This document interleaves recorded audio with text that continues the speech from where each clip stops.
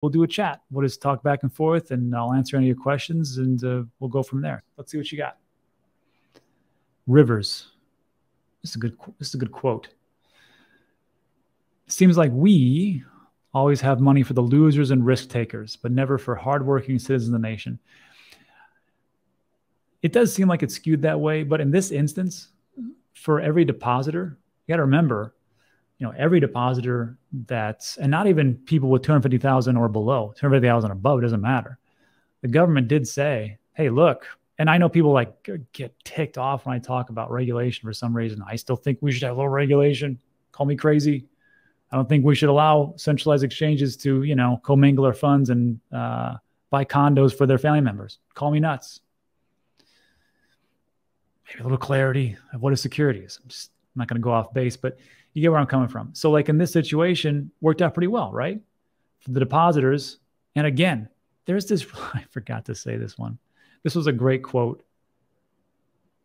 from DeFi Dummy. And this is what I was talking about this. Don't beat yourself up. DeFi Dummy said, this is why the do your own research advice is a joke. If Forbes with their research staff can't get it right, how is the average burger flipping Joe supposed to do his own research? That's like saying pilot the plane yourself if you want to travel. And it's true. I say do your own research just because it's like a blanket statement. But in all honesty, you could do it 1,000 hours of research and you still won't get it right. Not even Warren Buffett shoots 1,000. So sometimes you just got to invest and pivot when things change. I always never understood when people say, Rob, why'd you change your mind on this project? Well, because I found it sucked. That's why. Like, oh, you don't like it anymore? I'm like, no. So anyhow, that was a good one. Christopher says they will stop the hikes. They may. That'll be good for the short term. I don't know if it'll be good for the long term. Yeah. Unlimited deposit guarantee means unlimited loans. The remaining banks. After 3 target encrypted banks were said. Exactly right.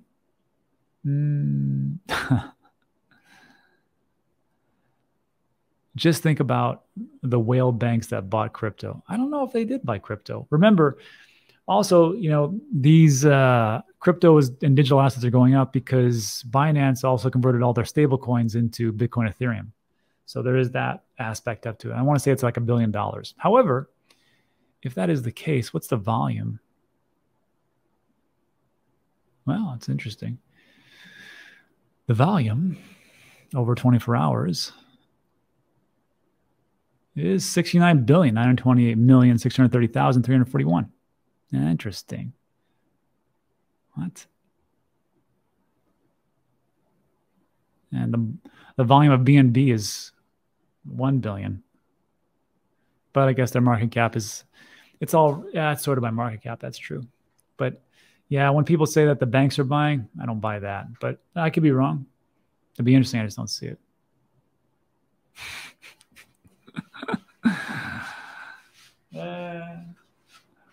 If you want to find a guy to watch that has the best glasses in YouTube, you got to watch Tom Crown. The best glasses. Like, I don't even wear glasses.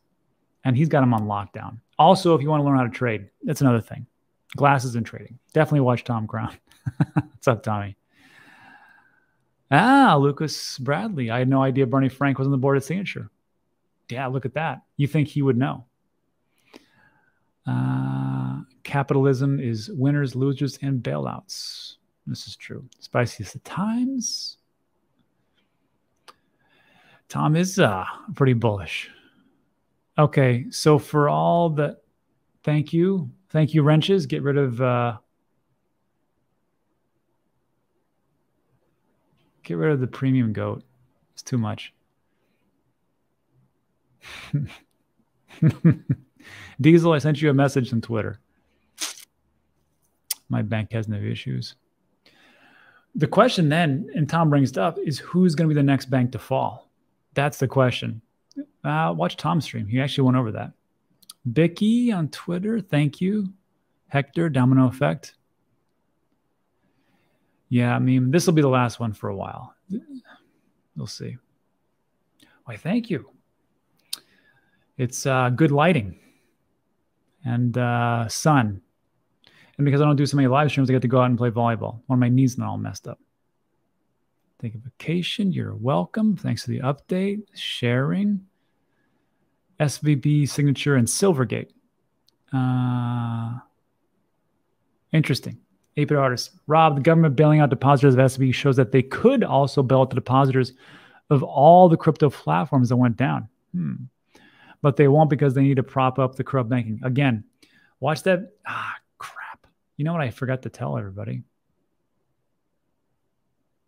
Was that video from Guy is right here in the description. But if you search for Coin Bureau, it's the first one that comes up. It was really good. Even me, I was like, I did not know that the Fed now is coming that fast. Kind of scary. And I'm not a big, they're all against me type of person. But what Guy was talking about did make a heck of a lot of sense. Scary.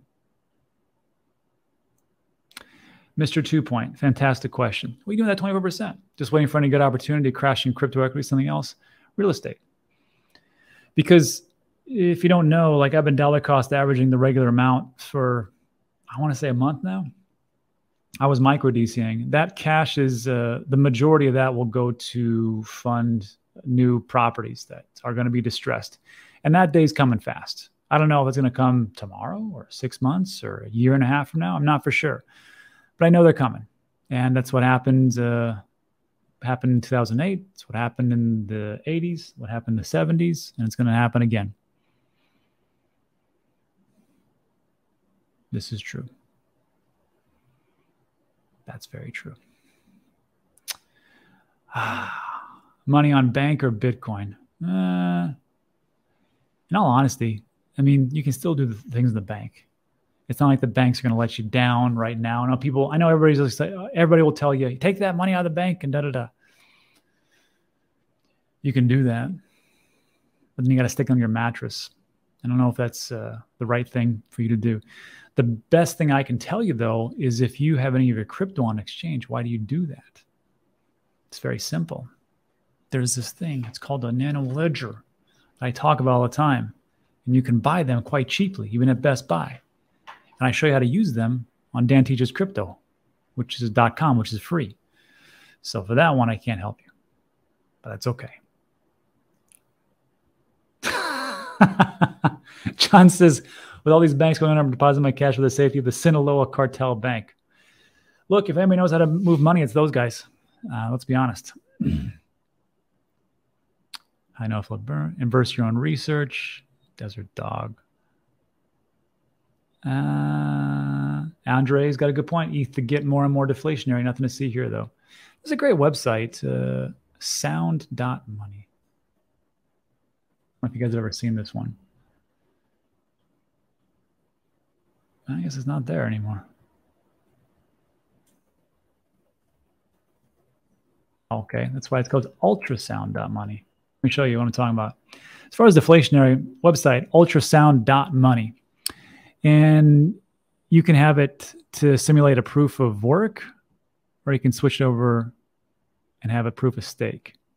And what it shows you is the amount of ETH supply as it went from proof of stake, which is what we have right now. And let's see, current supply, issuance, supply growth is negative 0.47% a year. Burn. So it looks like deflationary. But if you want to switch it over to what it was when it was proof of work, so it'd be 3% of proof of work a year, issuance 4,000. Let me see the other one. Wow. So yeah, it is deflationary for right now. So Andre's got a point. I got to tell you, me personally, I was a little bit hesitant to talk up Ethereum because I always thought there was going to be an ETH killer out there. I did think that. But I got to tell you, after talking to a lot of these different projects, we're trying to launch our own, not our own crypto. It's Flappy Bird. I've been talking about it for a while. I see where they've got a stranglehold in a lot of places, unfortunately. But that's it. William O'Leary says Bitcoin will be down to 12K in 4 months. Bill could be right. But you never know. Rob, you watched the Lynn Alden interview on what Bitcoin did. Fed is broke. What's your thoughts? No, I haven't. I probably will. Lynn Alden, she's smart. Very smart. Sometimes it goes over my head. I'm like, what? I got to rewind it and play it back again. Lynn was also on Ben's show. That was a great one. I watched that a couple times. Very well done. 1100 viewing 100. We can do better. Yeah, I'm happy enough with that. Let's see. Ameritrade. No way. Starling Bank UK has banned all crypto transaction in or out. Well, not everybody got the memo. And here's the thing. You have to understand, this is going to happen. Some banks are just like, we don't want to be a part of that. We just don't want to do it. We just don't want to deal with it. That's fine. That's the economy. That's the free trade. So that's the market. If they don't want to do it, then you move on. Unfortunately, the question that you might have is, well, will all banks do this? No, I don't think so. And if they will, I just don't see it happening. There's too much money to make. And let's be honest, banks are greedy. Yeah, it could be true. Joshua says, how hard is it to move to Puerto Rico? If you do a search for digital asset news Puerto Rico, there'll be a couple videos that come up. Watch those videos. Watch the latest one. I tell you exactly how hard it is. It's not that tough, but it depends on what you want to do. Still screaming F you to the Mashinskis unless they unearth. I don't blame you. I don't blame you. Let's see. Hector's got a good point. I keep hearing this the last one for a while. As far as, what I kept hearing, Hector, was this. I kept hearing, that's the last black swan. We're not going to, this is it. The bottom's in, black swan. That, we're not going to keep having these. And it seems like every time that I turn on the TV, there's a black swan event. Now, this black swan event did pretty well for crypto investors, correct? We're doing pretty nice, almost up 16%. But in all honesty, like, how long can we maintain this moving forward? I don't know for sure, but I know I would take a little bit of, me personally, took a little profits today. Yeah, you're right. Rob, I said it before, but landlords that earn a lot of passive income have it better than a vast majority of workers. So many of us can't afford to be there, though. No, it's true. But the thing is that you can at some point get there. I mean, look. So, like when I was growing up, it was just me and my brothers and my mom. My mom she was a very hard worker, right? But finance and investing, not her thing, And then for a while, we were homeless for a bit. And it sucked. But, as a kid, you're like, well, it could be worse. I mean, I was still in the United States. That was pretty awesome. But then, you get over it. Like, I was like, well, I got to make some money. High school didn't do so hot. Went in the military. And that's pretty much got me over the hump. Then you just kind of figure out like, okay, there's some things that I can do. I got to start from bottom and just slowly but surely. And then, you get into like your 40s or pushing 50. Then all of a sudden you're like, oh, all this stuff kind of worked out. And it doesn't matter if you didn't make it before. It doesn't matter where you started. It just matters where you try to finish up. So everybody can start somewhere. All right. I got you, Vicky. I saw your message. In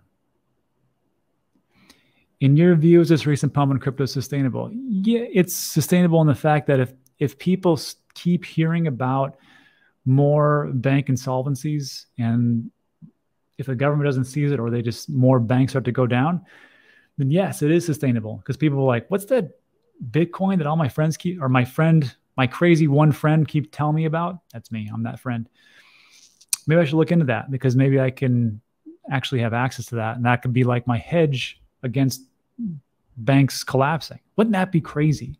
If it wasn't the financial ruin that did it, and it wasn't a housing market crash that did it, and it wasn't inflation that did it, it's just a bunch of banks going bust that brought crypto to the forefront and just made this enormous this enormous bull run. Huh. Wouldn't that be interesting? Yes. Andre's got a good point. I show my wife your how to do a ledger video just in case I die. She bookmarked the website. Great. It'll be up for the end of time. Well, until I go away. Thank you, everyone. Yes. Jade, Crypto in My Jam. That was a great interview. I need to link that. Rob, one Australian visit, mate. I've never been there. I should probably go there. Pubs. I like that. Pubs and dogs. Even better. Tito's got a good point. And the point is Polygon. Yeah. The next black swan is Dunkin' Donuts going under. Let's hope not. I got to keep this svelte body up. His body's run on Duncan. Huh. I shorted from 25K, took profits of 19K. I tripled my money, pulling out my profits and kept my initial in, and I got liquidated. I'm building a new short position. All right. Yeah, I mean, it's just, like I said, it doesn't matter where you start. Thank you. What will it mean if ETH and other cryptos are deemed as secure in the US? Would it even be possible for the members of blockchain to register? Yeah, it'll be possible. The thing is, here's a scenario. Gary wins out for whatever reason, and he gets his way, and everything is a security. He gets Congress to agree with him, right? Because it's not Gary's job to write the rules. It's Gary's job at the SEC to enforce the rules. Unfortunately, he 100% believes what he believes. Or maybe his overlord tell him what to believe. I don't know. But so Gary is going to say that everything is a security. The CFTC is going to say, no, everything's a commodity. So I don't see how they can start enforcing that without Congress stepping in and going, let us write the rules and the laws, because you guys don't know, or we don't really know where things lie, which I think is the smartest way to do it. So we'll take a look at how we test, and maybe we'll update it. Maybe we'll do a new organization. Barring all that, let's just say that they say, okay, Ethereum is a security and everything else is security besides Bitcoin. Well, first of all, the price of Bitcoin is going to go through the effing roof, because people are like, well, great, I know I can get that on these exchanges, because now these exchanges have to register as selling securities. And the ones that they don't, which is only one, which is Bitcoin, they're all going to have Bitcoin. So people are going to start buying it up, and the price is going to go crazy and whatever else. So the Ethereum Foundation, Cardano, and Avalanche, and all those different organizations, they're going to be like, okay, well, how do we register our project with the SEC? And they're going to have to do it. They have to jump through a bunch of hoops. They're going to need a lot of money to do those things. And the ones that can do that are the ones that are successful right now and actually have a good product. The ones that are like ranked 900, 800, 700, most of those will just die because they don't have the funds to do it. And they spent too much in the bull market because they were just a bunch of scams anyhow. But the ones that are like mid-tier, probably the bigger crypto products, just like in the .com era, the Facebooks, the Googles, these big titans, Amazons, they're just going to buy up these smaller crypto products, absorb them into themselves, and make themselves even better. That's exactly what Facebook did. It's exactly what Amazon does, and Google. The same is going to happen with crypto. They're going to absorb them. They're going to take all the developers, all their IP. They're going to start to register with the SEC, and then they're going to be put on some exchange. The exchanges themselves are going to have to register, just like how every place that sells a security, aka stocks, has to do it themselves. Paperwork, time, and whatever else. But in that time frame, Bitcoin should take off, because it's the only crypto that people are going to be able to buy, because everything else is stuck because Gary Gensler, for some reason, got his way. That's in Bizarro world. I don't know that's going to happen, but there's a reason why Bitcoin's my #1 hold in my portfolio. It's because of nonsense like that. So that's it. That's what I see. Other than that, who knows? Maybe the Congress will create a whole new governmental organization to oversee digital assets. That would be the ideal. Poof, no kidding, golfer. Too much stuff going on. I couldn't just fit that into a regular video. I had to talk to everybody. Yeah. A Polygon with 0 points. Any advice on AA projects? Be careful, because I don't really know if any of them are really worth their weight. Like I don't really get into them. But I got to tell you, ChatGPT and Midjourney, fantastic stuff. Where do you think I get all the titles for these videos? Yeah, Alice Crypto says this is unsustainable. Could be right.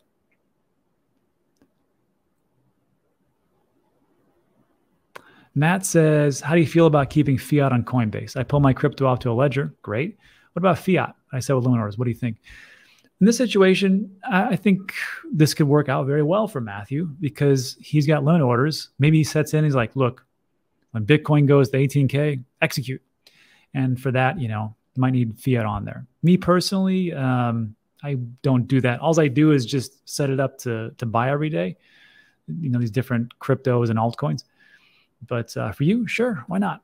But the big thing is, remember, and you're probably doing this as every so many days, start taking your crypto off, as if it makes sense. If you're buying $10 of Ethereum every day, there's no reason you have to take your Ethereum, put on your Nano Ledger, because just the fees will crush you.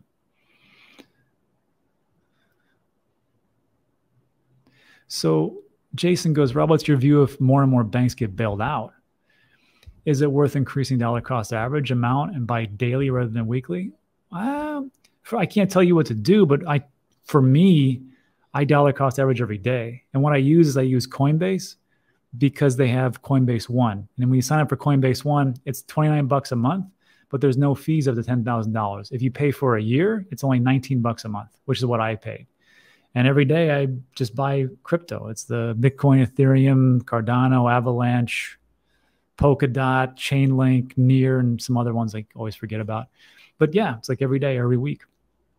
And as far as like if more banks get bailed out, honestly, if more banks get bailed out, I think that would instill more confidence into people. I think one of the reasons why we see a little bit of a rally today is that people are scared. They don't know where to put their money. Even my brother, who is not a crypto person, was like, hey, man, what do I do with my money? I was like, well, remember that stuff I was talking to you about a long time ago, which you never did? Maybe you should put it into that. And so, yeah, I think as more banks get bailed out, I know some people say it's not a bailout, it's not a bailout, whatever it is. That'll instill confidence and people will calm down. People have a very short attention span and a memory, that's for sure.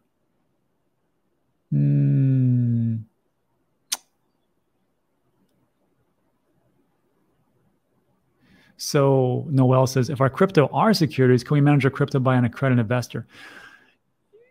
I buy securities every day. It's on Robinhood. They're stocks. Those are securities. So you don't need an accredited investor. I mean, to get some really good deals, which I got to tell you is probably the worst rule.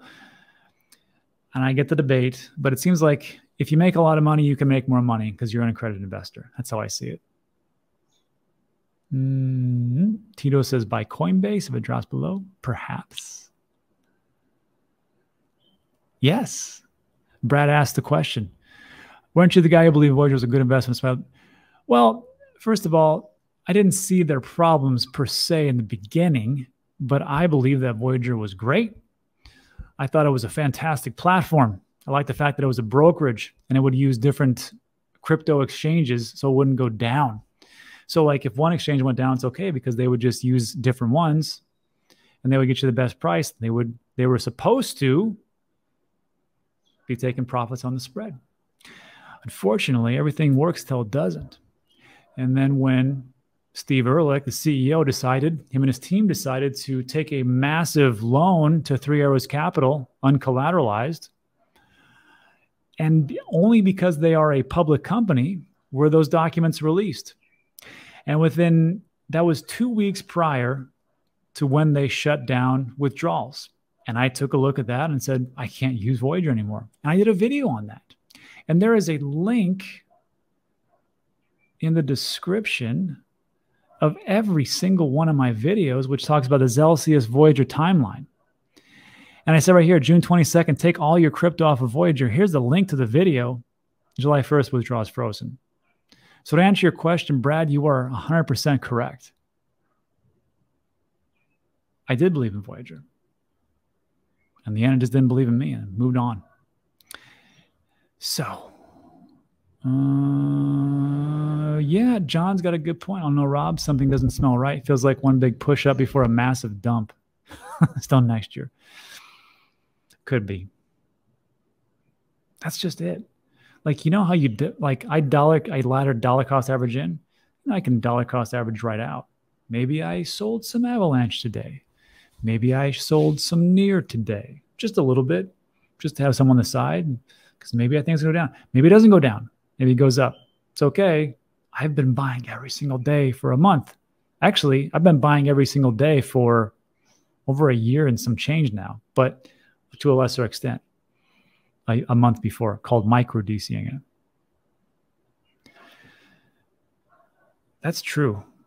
This is what me and Ben and Guy talk about after the shows, if we're going for a recession. And he says, if you haven't figured out by now, the Fed is spoon feeding us a recession. Maybe so, but it's what flavor are we going to get that recession in?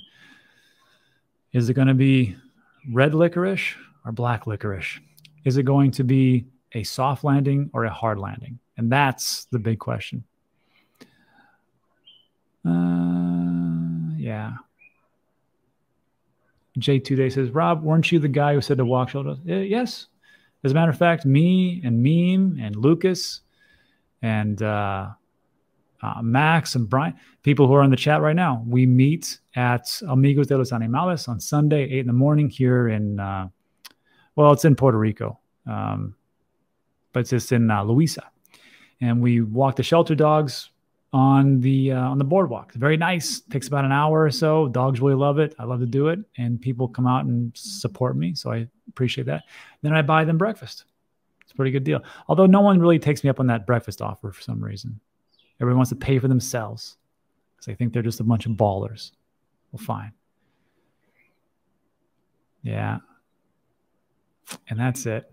And then what are there? Farafin says, I can't see how this ends well with money printing and inflation. Farafin, neither do I. That's the big question. But that's it for today. So look, everybody, thanks for stopping by and listen to us go on and on. Tomorrow will just be a regular video, probably not another live stream until the weekend, but that's it for today. So thanks so much. I appreciate it. Thumbs up, like it, subscribe, and good luck for this week. I'll see you guys on the next one. Adios.